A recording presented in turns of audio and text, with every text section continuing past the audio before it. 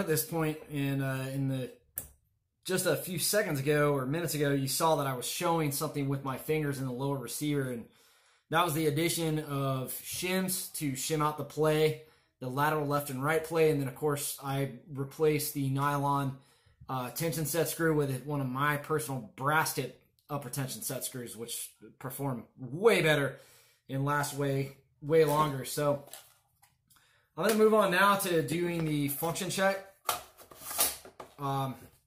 So here we have the completed rifle, as you saw from the fast forward build. Everything's pretty much ready to go. Magazine's stable. I mean, everything's looking good. This is a heavy gun too. So now we're going to go ahead and do a functions check, and this is just to check the function of the fire control group. I've honestly already done this probably about 15 times already, just testing the function of the trigger and everything, because this is not my, well, the trigger that's in here is stock trigger. It's not my preference. I'll end up swapping it out with probably a drop-in unit that has much better pull than what's on here. So with the, obviously we can't put the rifle on safe, so we're going to go ahead and lock this bat, test the function of bolt hold open, which is obviously working.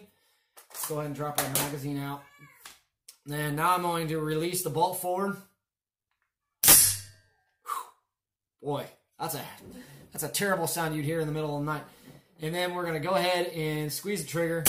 All right. And we're going to keep the trigger held back. We're going to charge it again. We're going to let go, and we should hear a click. That's what I want to hear. Now we'll test the function of the safety. All right.